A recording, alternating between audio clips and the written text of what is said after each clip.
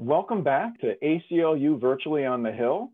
Again, I'm joined by Marina Lowe, the ACLU's Legislative and Policy Counsel, to talk about what's been happening virtually and in person at the Utah Capitol for the past couple of days. Marina, thanks for being here.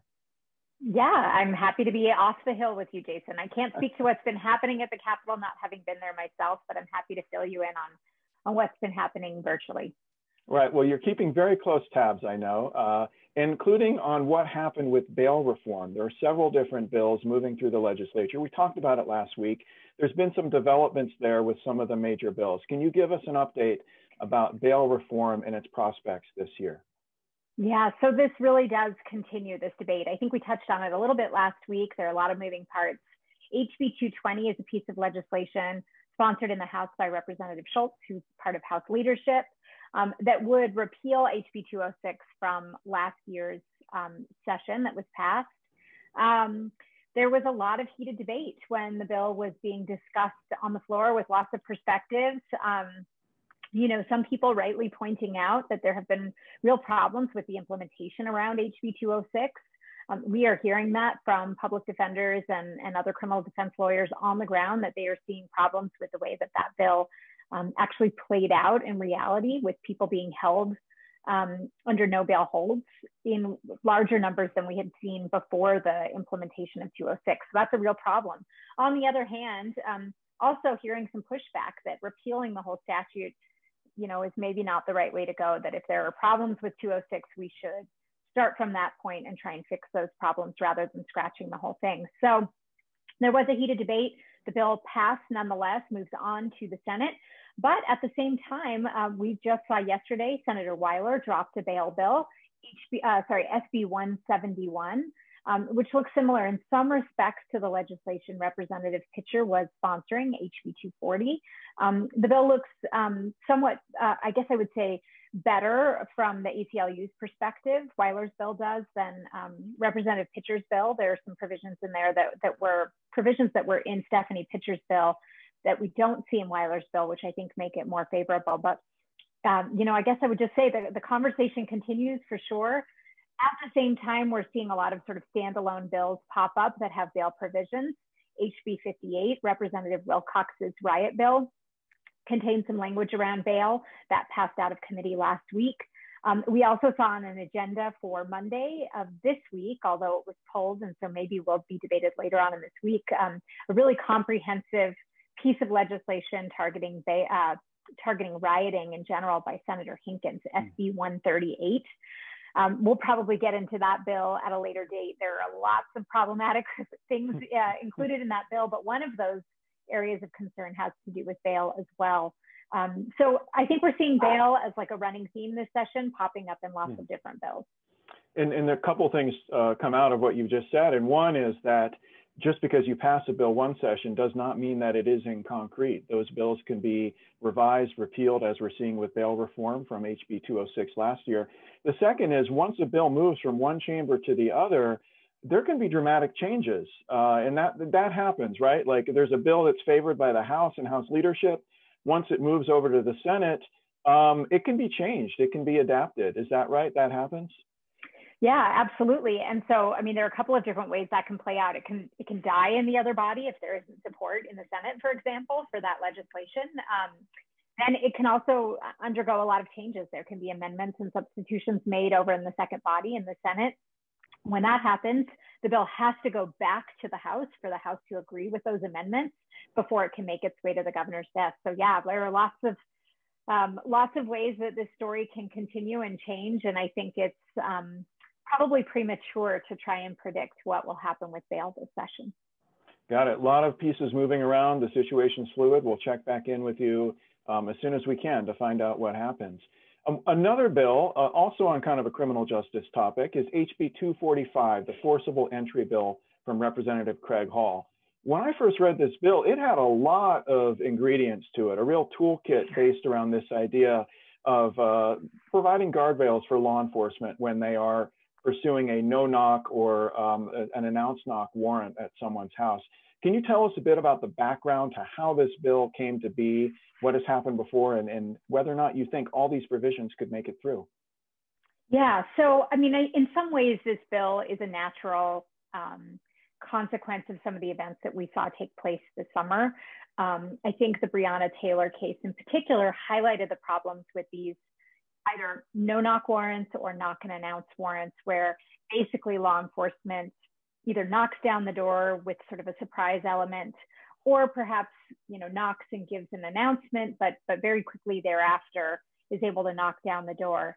Again, sort of using surprise as the element to be able to fulfill their obligations. And we saw in the Breonna Taylor case that ended with some pretty horrible consequences and results. I think pretty much everybody would agree that that situation was a tragedy in all respects. And so there are a lot of jurisdictions across the country that are grappling with how best to deal with these types of warrants. Some jurisdictions are doing away with knock and announce or no knock warrants altogether, no knock in particular. Here in Utah, we've been digging into this issue even before the Breonna Taylor situation. There was an unfortunate incident up in Ogden, a no knock situation that ended up with officers being killed, in trying to execute these types of warrants. And so using that as really a jumping off point, the ACLU partnered with Libertas and others to pass legislation a couple of years ago requiring transparency around no-knock warrants and knock and announce warrants. And so there's an annual report that's provided on CCJJ's website, the Commission on Criminal and Juvenile Justice website, with the breakdown of the numbers of these types of warrants that are executed by law enforcement agencies every year here in the state of Utah. So that's a really helpful thing that our legislation helped to produce. A few years later, we decided to go back and look at the statute and make some modifications to make sure that, for example, law enforcement was sure of the right house that they had, that there are sort of some double check procedures before engaging in these no-knock warrants. And we also brought up this question about, when should officers engage in these types of warrants? Should it be for, the simple possession of drugs? And sort of the conversation in the legislature in the past has been that maybe isn't the appropriate justification for going in and doing these very dangerous warrants that can result in loss of life. So this year, the bill is sort of building upon those previous efforts and also the national conversation that is happening around forcible entry more broadly. And so, it considers a number of different options, wanting to make sure that there is supervisory sign-off on these types of warrants. That's a really important point. There's some language in the bill that may or may not stay in around asking officers to wait a certain period of time before they actually enter after they knock and give notice. That is specifically speaking to the situation of Breonna Taylor, where that was actually a knock and announce warrant, not a no knock warrant, but there was a lot of dispute after the fact about whether the appropriate notice was given, whether the individuals inside actually ever heard that knocking and that announcement. And some questions about what time of day, that there should be a presumption for these to be done in daytime versus nighttime. So those sorts of things, really trying to maybe fix the process rather than banning no knocks altogether. And my understanding is that these types of warrants and these types of encounters are actually extremely dangerous for law enforcement, in addition to any of the individuals they're serving. So there can definitely be benefits on both sides, I think, for having these kinds of reforms enacted. Absolutely, and that's what the situation up in Ogden really demonstrated, where you did have an officer lose his life. You imagine Utah is a state where a lot of people own weapons. If these warrants are executed at night and somebody doesn't know that it's law enforcement banging down their door, you can see how it would put officers in a very dangerous position as well. A homeowner might immediately reach for a weapon to protect their home. And so you can see how loss of life would be very likely in that scenario. Gotcha. So again, that's HB 245 from Representative Craig Hall, who's run legislation on this topic before, I think. And we'll be waiting to see it come up in a hearing. Is that right? Yeah, he was not our sponsor in previous years, as I recall, but he is bringing up this bill this session, and I think has strong feelings about it. It was originally scheduled for a hearing today, but I think will likely happen a bit later. Got it. Let's move on to a third element of criminal justice, and this actually involves cities and citizens, residents, and that is the role and sort of the scope of civilian review boards. These are boards composed of residents that advise the city and the police department and sometimes can review use of force incidents. In Utah, we've had some restrictions on what cities can do with regard to civilian review boards ever since a law passed 2 years ago, sponsored by Representative Paul Ray. There's been some attempts this year to kind of peel back some of those restrictions. Have they been successful?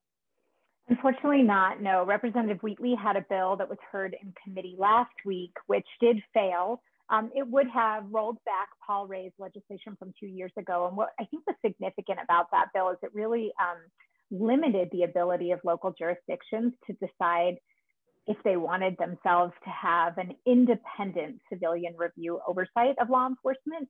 Independent meaning that that board would be given a lot more leeway to sort of recommend and make decisions about hiring and firing and those sorts of things. By no means would Representative Wheatley's bill have required local jurisdictions to create these sorts of boards, but it would have given them the freedom to do so if they wanted to. So really it comes down to an issue of local control, which usually we see lawmakers supporting. But in this instance, there was a lot of pushback. There was a provision in Representative Wheatley's bill which would have banned participation on these boards by anybody with a connection to law enforcement. So either former law enforcement themselves or their immediate family members. There was a lot of focus on that provision. And so I think if this type of legislation is resuscitated in the future, there might be some changes around that language. Got it. Okay, so it didn't go through this year, but potentially could be revisited in future years, sort of trying to bring back that local control. Okay. Let's wrap up with the discussion of a bill that we think is going to cause quite a stir at the legislature, and that would be HB 302 from Representative Kira Birkeland. It involves a ban on transgender women participation in sports, I believe at the high school and the collegiate level in Utah. You've been looking at that bill, talking to people about it. What are your impressions about what it would do and what its prognosis here is this year? Yeah, so again, this is not a Utah sort of unique piece of legislation. We're seeing these bills trotted out across the United States this year, cropping up in amazingly large numbers, in particular this year. Our neighbors to the north, Idaho, did in fact pass this sort of legislation and is now embroiled in litigation, which sort of portends what the future path would be for Utah as well if we go down this path. Very likely that there would be litigation. You know, a really harmful piece of legislation. It basically tells transgender girls that they're not able to participate in school sports. And, you know, on the flip side, I think is really a solution in search of a problem. We're not aware actually of any transgender girls that are currently participating in school sports right now, even in the state of Utah. But furthermore, you know, we know that school sports really do provide all sorts of meaningful benefits to students. You know, learning to participate in a team, working with others towards meaningful goals.